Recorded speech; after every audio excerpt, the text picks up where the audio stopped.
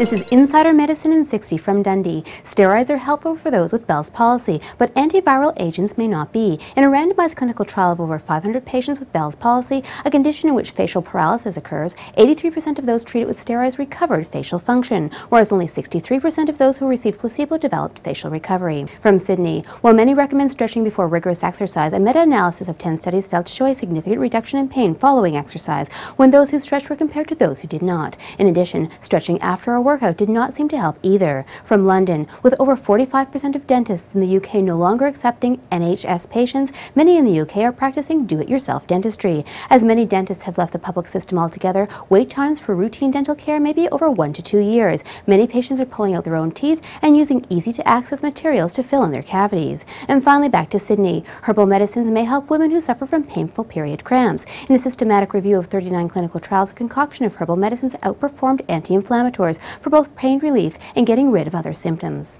For Insider Medicine in 60, I'm Dr. Susan Sharma.